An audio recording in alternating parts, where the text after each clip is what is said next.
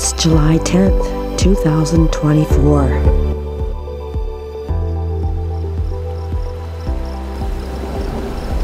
To have peace with God and to have the peace of God in our hearts is not enough.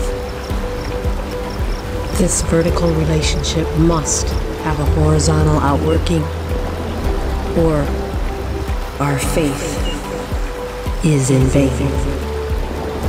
Jesus said that we were to love the Lord with all of our hearts and our neighbors as ourselves.